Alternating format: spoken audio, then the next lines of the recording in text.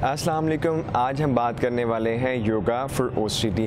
Definitely yoga में जो है वो ओसीडी का बिल्कुल इलाज मौजूद है। सबसे पहले आपका जो है और मेरा जो है वो तवक्कुल होना चाहिए अल्लाह पाक पे। देन जो मैं आपको योगा गाइड करने वाला हूँ आपने उसे परफॉर्म करना है। कुछ ही वीक में आप बिल्कुल ठीक हो जाएंगे। आपको कोई भी ओसीडी कोई भी मेंटल कंपल्जन जो है वो नहीं रहेगी। तो मैं आपको सजेस्ट करना चाहूँगा वीडियो को देखते हुए इसे परफॉर्म करें। और अगर आप चैनल पर नए हैं तो चैनल को सब्सक्राइब कर लें। I am just starting right now.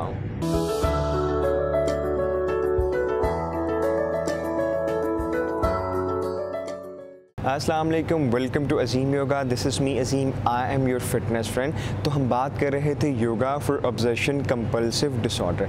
सबसे पहले मैं बात करना चाहूँगा कुछ चीज़ें होती हैं वो एब्सोल्यूट क्लियर होनी चाहिए। बाज़ औक़ात हमें लेफ़्ट और राइट के थॉट इसलिए आ रहे होते हैं या हम कंफ्यूज इसलिए होते हैं क्योंकि हम क्लियर नहीं होते। फॉर एग्जांपल एक बंदा जो ड्राइविंग सीख रहा है उसको थोड़ी सी इनसिक्योरिटी ज़रूर होगी और वो होनी भी चाहिए एहतियातन के तौर पर। एक बंदे को जो ड्राइवर है जिसने प्रॉपर ड्राइविंग करनी है उसको प्रॉपर ड्राइविंग आनी चाहिए, उसको ट्रैफिक के रूल्स का पता होना चाहिए। देन वो एब्सोल्यूट क्लियर हो जाएगा। यानी कि आप भी रिलेट कर पा रहे होंगे जो चीज़ आपको 100% आती है, आपको 100% कॉन्फिडेंट है, उसमें कभी भी आपका माइंड नहीं भटकता। ठीक हो गया। तो हमें सबसे पहले अपने आप को एब्सोल्यूट क्लियर करना है। देन हमने योगा को भी परफॉर्म करना है। योगा आपके नर्व्स को काम करेगा। बहुत सारे लोग जो बार बार चीज़ें परफॉर्म करते हैं या उनका दिमाग भटकता है तो बिल्कुल ठीक हो जाएगा। ठीक है, तो आप इसको मेरे साथ परफॉर्म करें। सबसे पहला पोजीशन जो है वो हम परफॉर्म करने वाले हैं जिसका नाम है जी आनंद मुद्रा। ठीक है, उसमें आपने इस तरह वज्रासन जो हमारी नमाज की अत्तहियात की पोजीशन होती है हमने उस तरह से बैठ जाना। हाथ हमने जो है ना वो इस तरह से पाँव पे रख लेने हैं इस तरह से। ठीक है, और थोड़ा सा हिप का वज़न जो है वो पाँव पे आ जाएगा। हम इसको जितनी देर चाहे परफॉर्म कर सकते हैं। आप जस्ट इसमें आपने एक और कोशिश करनी, you have to involve the meditation as well. ठीक है, आपने बिल्कुल स्ट्रेट बैठ जाना है। Your tail bone should be very straight, neck very straight, back very straight. आपने स्लोली से नॉर्मली आपने सांस लेना है, इनहेल करना है नाक से और नाक से ही एक्सहेल करें और उसकी साउंड को सुने। ठीक है, फॉर एग्जाम्पल इनहेल कर रहे हैं, एक्सहेल। तो आपने माइंडफुलनेस इसको परफॉर्म करना है। आपने इनहेल करते हुए भी आवाज़ को सुनना है और एक्सहेल करते हुए भी आवाज़ को सुनना है। So let's practice it with me for at least for 5 breath. ठीक है, इनहेल करते हैं,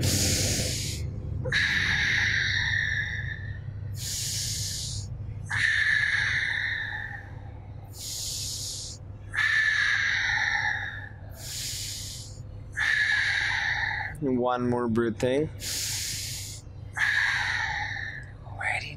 वेरी नाइस। आपको इंस्टेंटली रिलैक्सेशन फील होगी अगर आपने ज़रूर इसको मेरे साथ परफॉर्म किया है। देन हम परफॉर्म करेंगे जिसका नाम है जी नाड़ी शोधा, यानी कि नर्व्स को कंट्रोल करने वाला मुद्रा। तो उसमें क्या करेंगे, हमने फर्स्ट टू फिंगर क्लोज कर दी, थंब और रिंग फिंगर को हम यूज़ करेंगे। थंब से हमने राइट नॉस्ट्रल क्लोज किया, इन बिटवीन योर आईब्रोज हमने जो है वो इसको रख लिया रिंग फिंगर के टिप को, क्योंकि ऑक्यूप्रेशर्स होते हैं वो भी आपके नर्व्स को रिलैक्स करने के लिए आपको काम करते हैं। ठीक है, इसका हमने बना लिया जी ज्ञान मुद्रा। तो इस तरह से आप एटलीस्ट 5 टाइम नाक से इनहेल लेफ्ट नॉस्ट्रल से और उसी से एक्सहेल करें। यू इंस्टेंटली गेट रिलीफ इंशाल्लाह। तो ब्रीथ इन,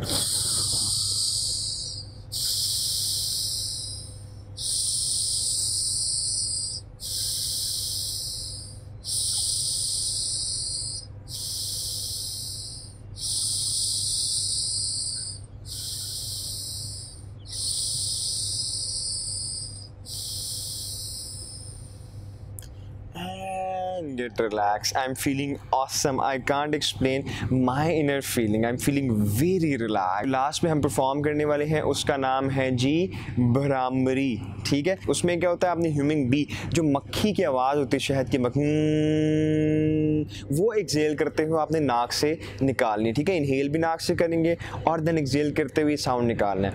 और उसके साथ हमने कानों को बंद करना है इस तरीके से थंब से, और ये 4 फिंगर्स हमने ऊपर प्लेस करके इसको थोड़ा सा प्रेशर में रखना है। तो कम से कम आप जो है वो 3 टाइम इसको मेरे से परफॉर्म करें और देन हमने कमेंट बॉक्स में ज़रूर अपना फीडबैक देना है जो कि बहुत अच्छा होगा, मुझे पता है। ठीक है, सो लेट्स प्रैक्टिस। हाथ रखते हैं यहाँ पे, ब्रीथ इन,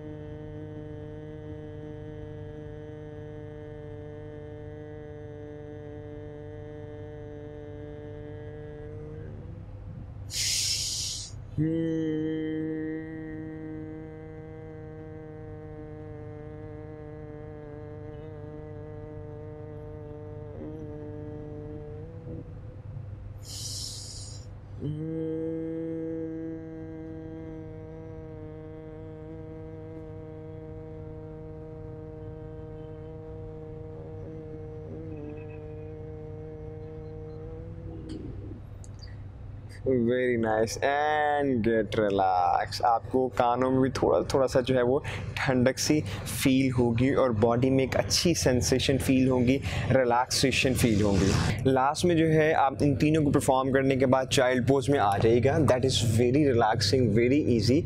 आप इस तरह से वज्रासन में बैठ गए और हाथ आपने ऑल द वे फॉरवर्ड रखे, माथे को ज़मीन पे लगा दिया, बॉडी को बिल्कुल ढीला छोड़ा, नाक से इनहेल किया, मुंह से एक्सहेल करना है। एटलीस्ट 5 ब्रेथ आप मेरे साथ इसको परफॉर्म करें। Breath in, breath out, breath in, breath out, breath in, breath out.